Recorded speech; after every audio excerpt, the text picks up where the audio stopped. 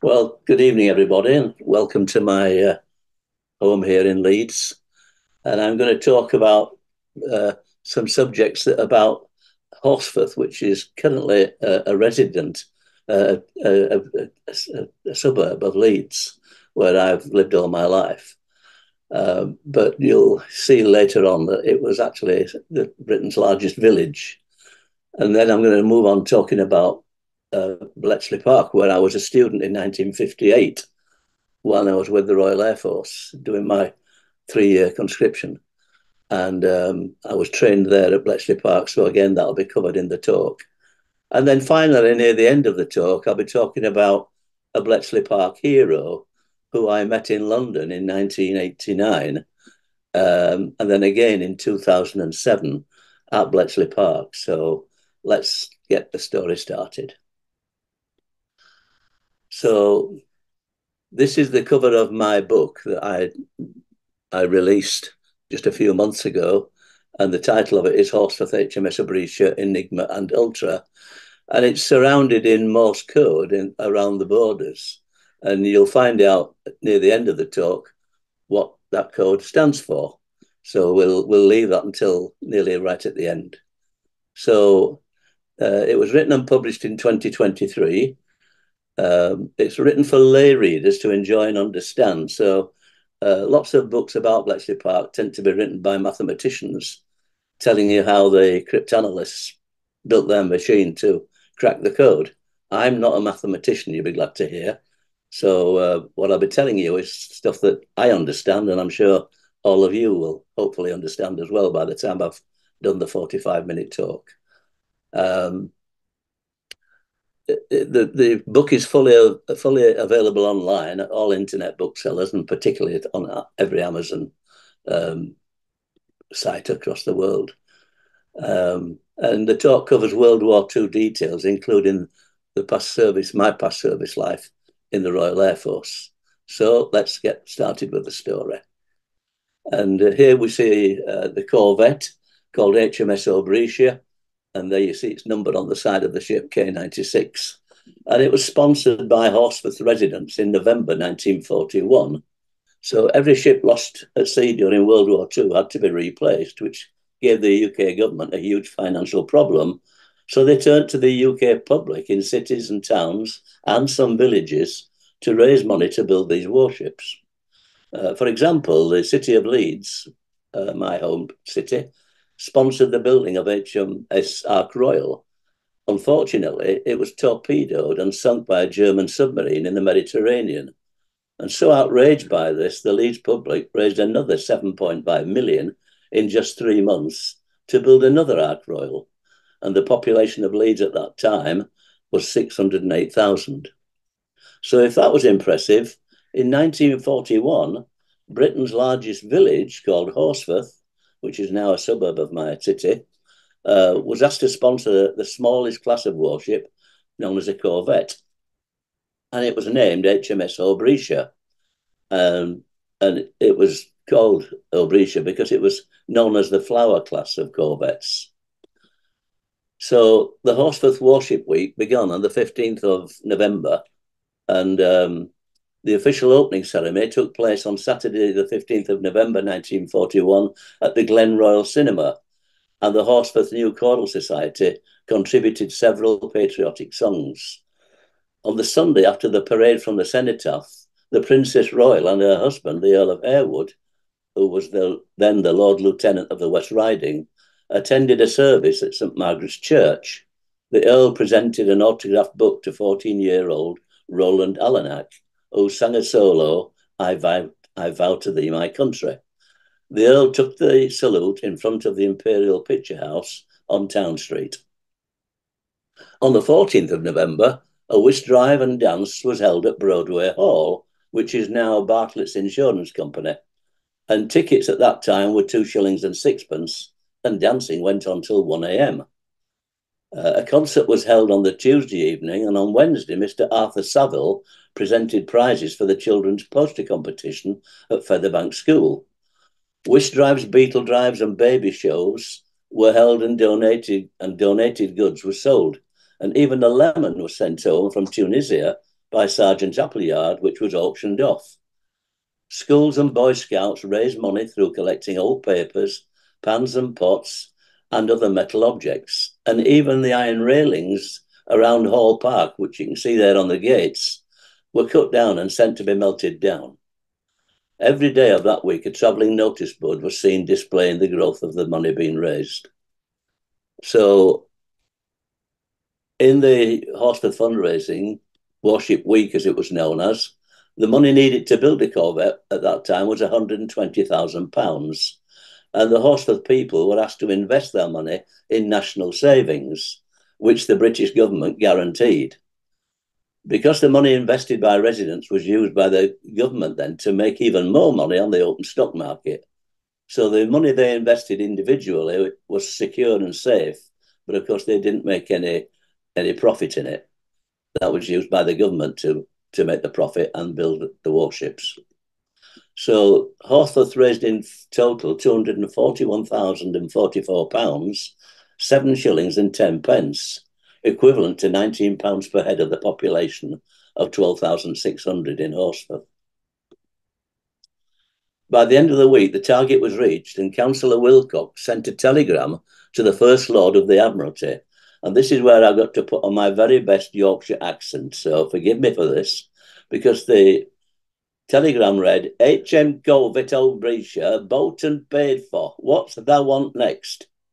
And I can tell you that the First Lord was in fact a Yorkshireman. So Councillor Wilcox knew he would appreciate the Yorkshire dialect used in the telegram. So other wartime events in Horsforth women worked 12-hour shifts at the Eden Avro factory to build Avro Anson trainers and Lancaster bombers. The factory was disguised with a grass roof and dummy sheep, which were moved daily so as to appear from the air as a farm. The factory was never bombed, despite efforts by enemy aircraft reconnaissance planes searching for the site. Yeadon Tarn, seen here on the right, was a large 20-acre lake with a circular circumference of 1,015 metres. And it was drained so that the water would not reflect from the air and highlight the surrounding landscape. Refugee children arrived in 1940 from Guernsey. 199 Guernsey refugees arrived on Monday, the 28th of June, 1940, ranging in age from 2 weeks to 71 years. They turned up at 4 a.m. in the Leeds train station and had been travelling all weekend, and many were babies. The adult females were either mothers or teachers. They were taken first to Outwood Lane Chapel, sleeping on the floor until suitable family accommodation was found. Coming from the warmer climes of the Channel Islands meant most of them had never seen snow before. The Channel Island Association was formed in Horsforth to help with clothing and other necessities. So we move on to the war plan now, created by Hitler, and his plan was to control the North Atlantic Ocean. And to do this, he deployed submarines known as U-boats, intended to sink all merchant ships carrying food and supplies to Britain. The U-boats worked in groups known as the wolf packs. Hitler's plan was to starve Britain of rations by sinking all US and Canadian convoys that crossed the North Atlantic. And up to May 1942, his plan worked, and Britain was starving. After that, Britain was saved by 3 warships and Bletchley Park, and the following story explains how all that happened. So here we see HMS Aubrietia at war. Accommodation for the 85 crew members was very basic indeed. HMS Aubrietia was part of a naval force and assisted by HMS Bulldog, a naval destroyer. Aubrietia had a 4-inch forward gun, a 2-pounder anti-aircraft pom-pom, and 4 Lewis machine guns. Her principal weapons, however, were depth charges used to attack German submarines. So on the 9th of May 1941, HMS Aubrietia's depth charges forced the German U-boat number U-110 to surface. HMS Bulldog, a Royal Navy destroyer, assisted Aubrietia in the capture of U-110. The German captain of that U-boat, Mr. Fritz Julius Lemp, realised he had not destroyed certain vital equipment and paperwork on board. So he tried to swim back to the U-boat, but he died in the attempt. The picture on the left shows men of another warship, HMS Dianthus, another Flower class corvette, loading depth charges onto a depth thrower.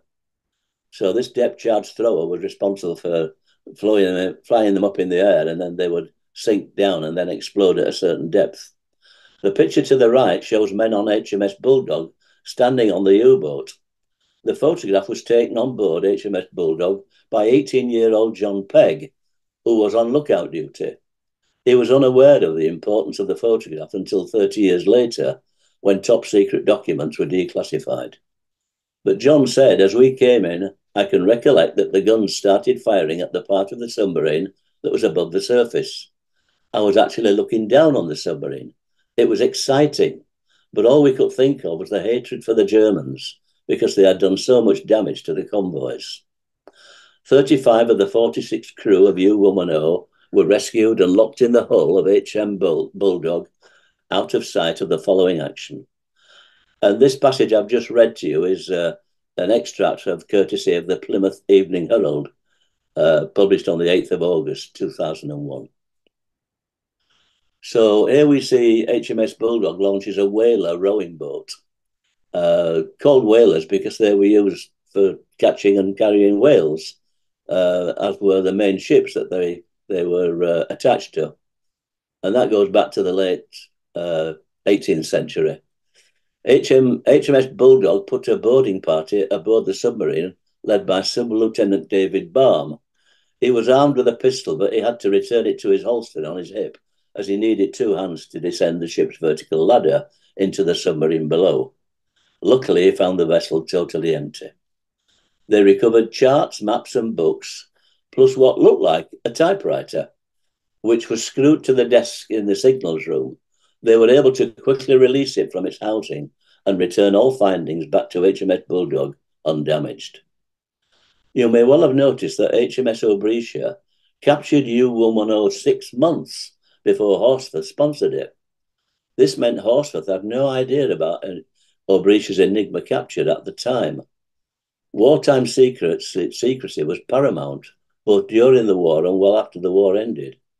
The Horsforth residents eventually found out some 50 years later from a TV programme screened in 1999, publicly telling the story of Aubrietia's capture for the very first time. So we move on to Bletchley Park, and here you can see an actual photograph of the Enigma machine that they found on board the U-10 U-boat. And it was on the 9th of May 1941, it went to Bletchley Park. And on the right there, we see a painting made by artist Steve Williams, where Alan Turing worked in what was called the cottage. And that was stationed on Bletchley Park itself. However, returning to the wartime story, the typewriter from U-10 turned out to be the elusive three-wheel rotor Enigma machine. Had the enemy found out that it was now in the hands of the Allies, the codes would have been changed overnight. But as it stood, they clearly thought that the submarine either sunk, taking all the equipment with it, or were destroyed by the crews prior to abandoning the ship. The Enigma codes were not changed, thus allowing the cryptanalysts at Bletchley to break future naval transmissions. In 1941, Alan Turing achieves a breakthrough when he's working in isolation in the cottage, as you can see on the left there, at Bletchley. He discovers the wiring of the rotor wheels and the naval message indicator procedures from the catch of the large number of code books from U-10. Turing manages to find a way into the naval Enigma code and to decrypt part of the naval traffic. Looking at the image, we see the 3 rotor wheels at the back, and below that is the lamp board, where the lamps light up, consisting of 26 glass lamps, and matching the 26 typewriter keys below. 1 letter for each of the alphabet. And note also there are no numeral keys 0 to 9 on Enigma. All numerals have to be keyed in plain text. So it was 1, 2, 3, and so on, rather than have a keyboard with numerals on them. On the front of the machine sits the plug board. And this is where the machine gets really clever, because It corresponds to the 26 letters of the keyboard. And these codes control the settings of the 3 rotor wheels seen at the back. And settings were changed every day at midnight. As a trained Morse coder, I can tell you numerals 0 to 9 do have individual codes, yet listening stations in World War II never received them. So the following year, HMS Petard, number G56, as you can see here, first raised, then sunk a German submarine, number U559, on the 30th of October, 1942. 3 of the crewmen, Lieutenant Fassen, able seaman Colin Grazier, and at the bottom there we've got Tommy Brown. So on the 30th of October 1942 of Port Said, 4 Royal Navy destroyers, one of which was HMS Petard, made sonar contact with a U-boat. After a sustained depth charge attack lasting about 10 hours, the U-boat was finally forced to the surface at about 22:40. Petard's searchlight stabbed through the night and picked out the U-boat's conning tower, which had a white donkey emblem and the numerals U559 painted on it. The conning tower was soon struck by a shell from one of Petard's 4-inch guns, causing the U-boat crew to abandon the ship. Petard's first officer, Lieutenant Anthony Fassen, seen to the left there, a likeable, respected and efficient officer, stripped off, then dived into the sea, followed by able seaman Colin Grazier and Tommy Brown at the bottom there, a 15-year-old canteen assistant who had lied about his age to join the Royal Navy, as many young men did, just to be at war for their country. The trio swam to the stricken U-boat and climbed down inside the conning tower to find the lights still on. In the captain's cabin, Fassen found some documents printed in water-soluble ink. This was a safety procedure used by U-boats if they were captured. So once they were immersed in water, then the printing would dissolve and you wouldn't be able to read it. So, but despite the water pouring through the shell hole, Brown succeeded in keeping them dry as he clambered up the ladder in the conning tower and passed them to others waiting in Petard's whalers boat made fast alongside. Brown twice re-entered the U-boat, each time returning with more documents. Fassen returned to the control room to wrench what looked like a radio or radar set from its fixings. But by this time, the water inside the U-boat was knee-deep and rising. Brown, now on top of the conning tower, shouted down into the U-boat, "You had better come up," as the U-boat afterdeck was well underwater. As Grazier and Fassen started up the ladder, the U-boat suddenly sank. Brown jumped clear, but U559 made her last dive, taking Fassen and Grazier and the unknown equipment with it. So here now we see the relationship between the 3 rotor wheels of the Enigma on the left with the 3 rows of 3 rotor wheels of the bomb right, each wheel corresponding to an Enigma rotor position. And this electromechanical monster measuring 7 feet wide, 6 foot high, you can see it there, and 2 foot deep, would rattle through possible setting combinations, hunting for configurations that made sense. Fassen and Grazier's rescue of the 2 short signal code books proved to be the turning point at Bletchley. Alan Turing, the main focus of Turing's work at Bletchley, was in cracking the Enigma code. The Enigma was a type of enciphering machine used by the German armed forces to send messages securely. Before the war, Polish mathematicians had worked out how to read Enigma messages and had shared this information with the British. The Germans increased its security at the outbreak of war by changing the cipher systems daily, and this made the task of understanding the code even more difficult. Turing, along with fellow codebreaker Gordon Welshman and Dilly Knox, designed what became known as the bomb. This device helped to significantly reduce the work of the codebreakers. Bomb machines were linked together to increase their computing power. So on December the 13th, a crib obtained using these books made it potentially breakable on existing bombs. So in the spring of 1942, Bletchley Park were decoding U-boat messages. using Turing's bomb computer. Bletchley's name for these signals was Shark. Suddenly, the Germans changed the short signal codes, thus blocking out all messages. The documents received from U-559 reached Bletchley Park on November the 24th, 1942, and they proved to be the short weather, you see I've done that in red, the short weather key code book, which sent the coded current weather conditions. The short signal code book sent the U-boat's location at sea, its direction of travel, and its speed. So those words shown above in red represent 16 letters of the alphabet. In other words, 61% of the alphabet they were already knew. And it clearly offered the greatest breakthrough of the whole campaign.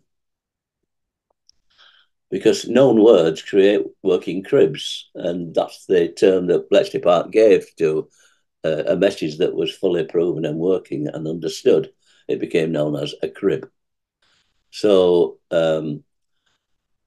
Bletchley's, as I say, on the December the 13th, a crib obtained using these books made it potentially breakable on existing bombs. 6 bombs were plugged up accordingly and run.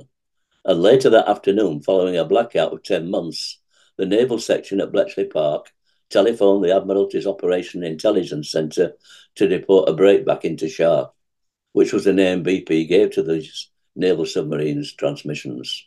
Within the next hour, the first intercept chattered off the teleprinter, indicating the position of more than a dozen U-boats. A stream of intercepts followed, allowing the rerouting of the convoys around the waiting wolf packs. Allied shipping losses in the Atlantic were consequently halved in January and February of 1943, and perhaps even more vitally, procedures were developed which facilitated the breaking of Shark for the remainder of the war. Fassant and Grazier were each posthumously awarded the George Cross. Brown, who survived, was awarded the George Medal, but he died in 1945, attempting to rescue his infant sister from a house fire. So here we see the codebreakers writing directly to Churchill, because for some months Turing and other leading codebreakers have been asking government departments for additional staff without success. So on the 21st of October, these leading codebreakers wrote directly to Winston Churchill, pleading for staff to assist in 1, breaking naval Enigma in Hut 8, 2, breaking military and Air Force Enigma in Hut 6, and 3, bomb testing, both in Hut 6 and Hut 8. They requested recruiting Lorenz to perform 8-hour shift work. On receipt, Churchill messaged his Chief of Staff, General Ismay, and the message said, make sure they have all that they want and report back to me that this is done. Wrens were recruited to perform 8-hour shift work, growing to employment of over 8,000 women in total. By spring of 1942, Station X, as Bletchley was named, and its 5 outstations operated 211 bomb machines, and all became operational 24/7, employing in total to over 9,000 personnel. The Y stations operated 24/7 listening to Morse code sent by wireless from Germany's Navy, Air Force, Army, and its secret services. So here we see 8 bombs. The initial design of the British bomb was produced in 1939 at Bletchley Park by Alan Turing, with an important refinement devised by Gordon Welchman. The first working bomb was introduced in March 1940, and the second with Welchman's refinement of what was called diagonal wiring, which significantly reduced the search times. And that was installed in August of the same year. These 2 machines and further copies, totaling 211 in total, were built by the British Tabulating Machine Company, known as BTM, in their factory at Letchworth, only 33 miles from Bletchley Park. These machines were used at Station X, plus the 5 outstations at Wavendon, Adstock, Gayhurst, Eastcote, and Stanmore, each less than 45 miles from Bletchley. And the reason for using 5 outstations was in case one site was bombed. So this build proved to be the first British mass-produced electronic machinery. German naval messages could not be more than 150 characters long, so that reduced the time to break the code. All Enigma messages were broken in less than 20 minutes, and a single bomb could handle 2 or 3 jobs simultaneously.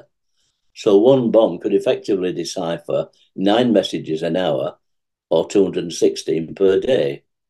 So collectively, the 211 machines were capable of decoding 45,576 messages per day. Such was the power that Turing and Welshman's designs provided Britain's wartime intelligence. So about Station X and the 5 outstations, Bletchley Park, known as Station X, held only 5 or 6 bombs, but initially trained most of the women on the use of them, prior to them moving to work shifts at the 5 outstations. Stanmore, near London, the largest outstation, employed 800 women and operated 110 bombs. Eastcote, near London again, employed over 600 women and had 80 bombs and 10 owned by, or plus 10 owned by the US Army.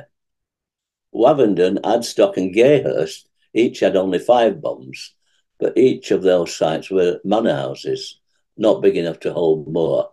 These 3 stations were the first to come on stream. And most of the recruited women arrived already trained in reading Morse code.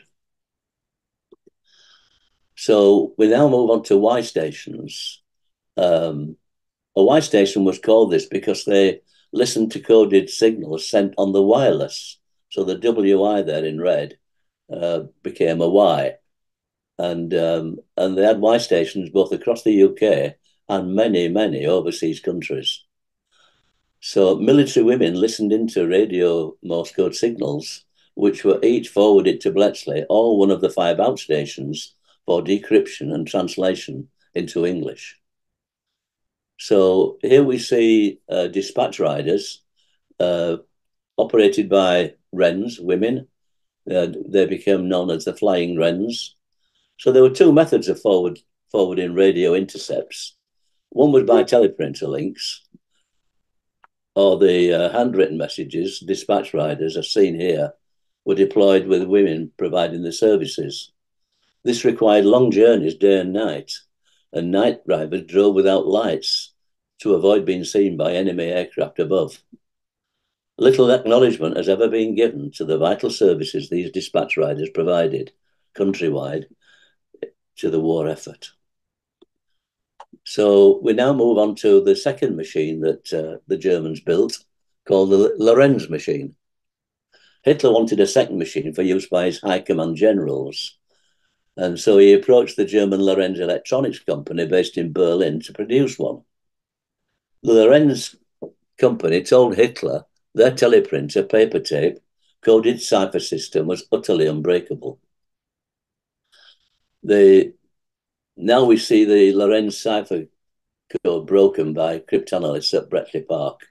And these 3 men were responsible for breaking the code: Max Newman, Brigadier John Tiltman, and young chemistry graduate Bill Tutt. The Lorenz cipher system was worked on by these mathematicians.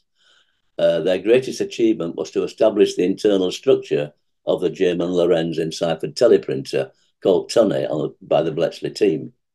Each of the German generals to transmit high-level coded messages. These 3 codebreakers pictured here solved the mathematical problem in 1942 before ever seeing the Lorenz machine.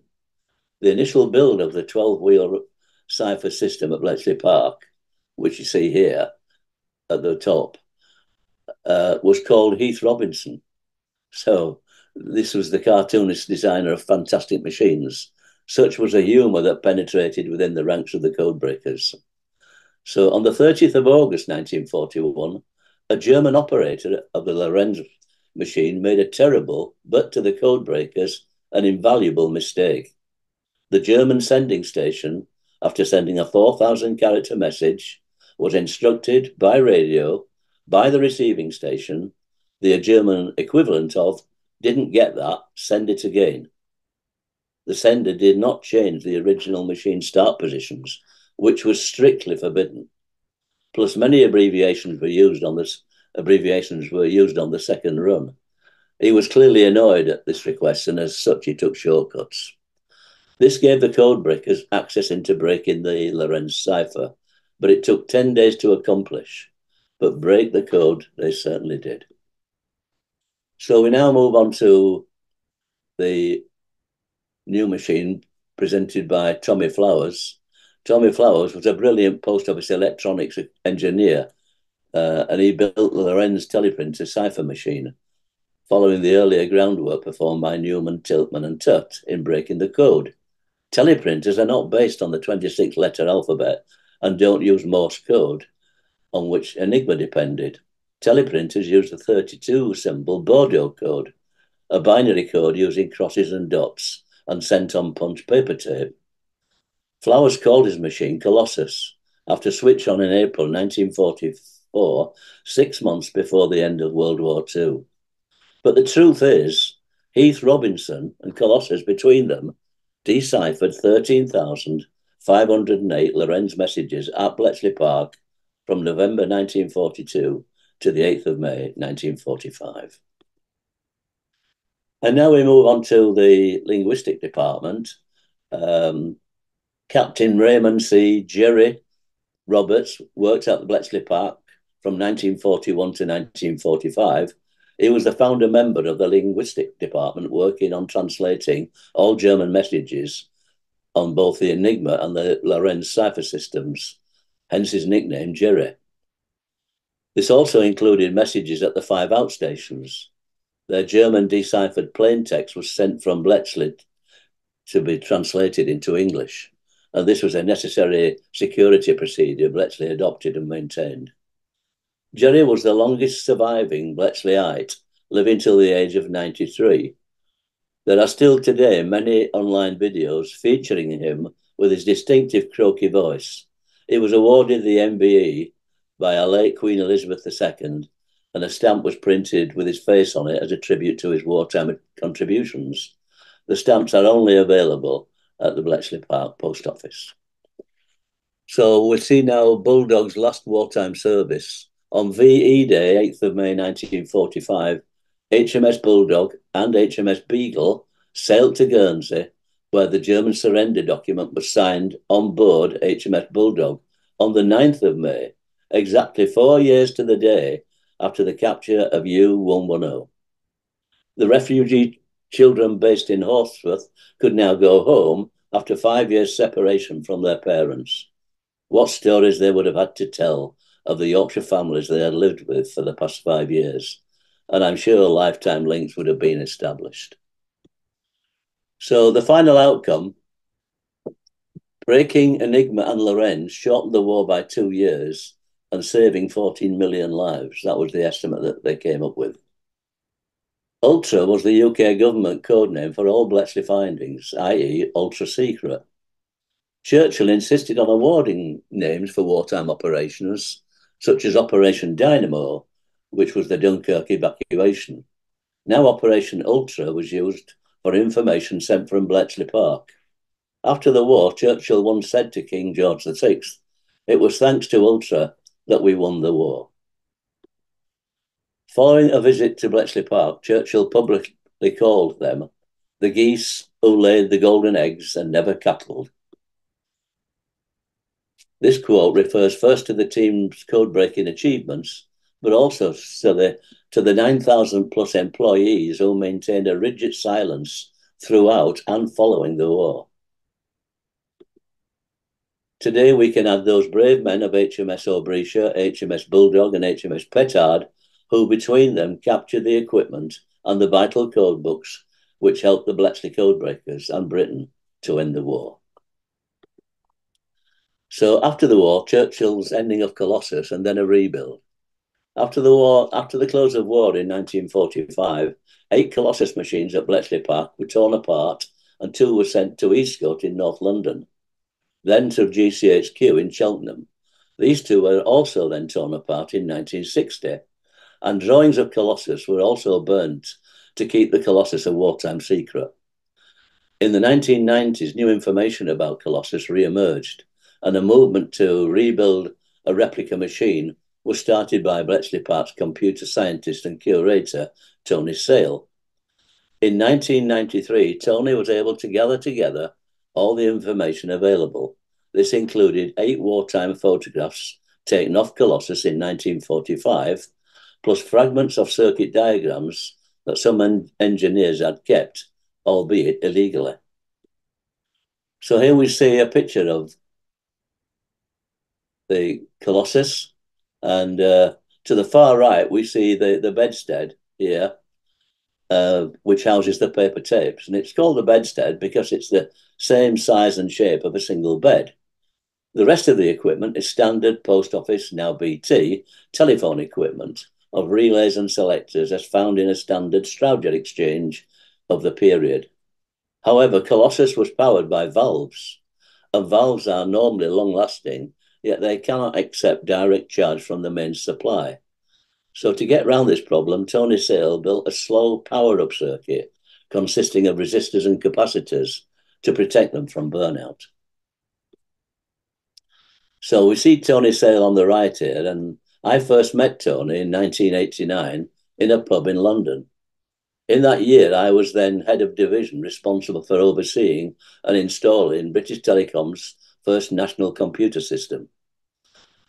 On each last Friday in the month, I had to report progress on the installation to BT's general manager, Mr. Derek Denyer, now deceased, who then passed my report to the BT Board of Directors. Tony and I met regularly on these last Fridays at lunchtimes, and he led me to believe that he was working at Holborn Telephone Exchange down the road. I was to learn later how and why Tony was skilled at friendly deception. I took early retirement at the end of that year in 1989 at the age of 50. On the 30th of July 2007, 49 years since I was last there, I revisited Bletchley Park to attend a lecture. And on entering Block H, which in 1958 was then my dormitory, I saw the replica Colossus computer for the first time. A voice behind me said, "What are you doing here, Jack?" It was Tony. So in 1991, Tony Sale got involved with Bletchley Park. He and his wife Margaret personally funded the cost of rebuilding Colossus, and they also set up the Bletchley Park Trust, which still exists today. Tony proudly told me that he and his wife were affectionately known as Mr. and Mrs. Bletchley by all their fellow workers. Tony Sale appears in the credits of the UK film Enigma as the technical advisor. The Enigma film also talks about Fasten and Grazier recovering the code books, thus allowing the shark code to be broken again. While that part of the film is true, the character names in the film are all fictitious. In the film The Imitation Game, all the characters' names are true, yet the storyline gives the impression that just a handful of cryptanalysts operated the one single bomb machine, when, as we have seen, 9,000 plus employees were involved and 211 bomb machines were deployed. A few of Bletchley Park's, but mostly at the 5 outstations I listed earlier. Dilly Knox, Gordon Welshman, Max Newman, John Tiltman, and Bill Tutt do not feature at all in that film. Sadly, Tony Sale died on the 28th of August 2011, and it was not till after his death that I found out about his former top secret employment as the leading computer scientist working for MI5. He was the ultimate professional, but for me, and forever, a dear friend. So we now move on to Morse Code and who wrote it, who invented it. And it was a man called Samuel Finley Breeze Morse, born in 1791, and died in 1872. And he was the inventor of Morse Code in 1857. During my 3 years in the RAF, from 1958 to 61, I was trained in Morse Code signaling, plus telephony and telegraphy theory. I actually achieved a 100% pass mark in the exam at the end of the course. I've never achieved that again since. This led to further advanced training in direction finding at Bletchley Park, when I was trained to install and use a radio goniometer aerial system. That's for taking bearings on signals that come in from other countries. I was posted to Germany during the Cold War, taking down Enigma coded messages and taking bearings on Russian army units. The Morse transmissions I was listening to are all 5-character codes. I never did find out what the code messages meant. Army and Air Force each used 5-character codes, whereas the German Navy used only 4. However, I want to end this talk by showing you how some Morse code is used. So, teaching Morse code, to sign off at the end of the shift, the French word au revoir is used. But in Morse code, we reduce au revoir to 4 letters, A-R-V-A. So A comes up as a dot and a dash, but we Morse coders don't say dot dash, we say didar. And R is didadi, V is didididar, and that reminded me immediately of Beethoven's Fifth Symphony, where the violins start the symphony off by saying didididar, didididar. But there's no link between Beethoven's Fifth Symphony and the invention of didididar in Morse code. We've done a check on that. My son, being a music teacher, also did a check, and there is no link, because Beethoven's Fifth Symphony was written in 1808, yet Morse code was invented in 1857, some 49 years afterwards. So it was highly unlikely for a link between the two to exist. So the last letter, A, is didar again. So the message I always received, which told me that I could put down my pen, take off my headset, and go home, because it was the end of the shift. And it just simply says didar, didar, didididar, didar. And that's one message and set of codes I will remember to my dying days. So the final slide, I'd like to take this opportunity to show you the book again. And around the top, you've got didar, didar, didididar, didar, repeated all the way around the border. So, and the book is written specifically for lay readers to enjoy and fully understand, and it's fully illustrated throughout, and it costs only $9.95 on Amazon worldwide. So I hope you've gleaned a lot more information about this. All royalties I receive for selling this book and other books that I've written are handed over to the Motor Neuron Disease Association. My late dear wife, Gloria, died of that disease in 2013. And so I've always supported their work, and the royalties go straight to them. The website address for my book is horsforth.hms.aubrietia.com. And I'd like to also take this opportunity to pay my thanks for all the sterling work Jackie Garrard, the director of the National Museum of Computing, has put into staging this meeting. No other organisation can provide all the technical data and background to support my presentation given here today.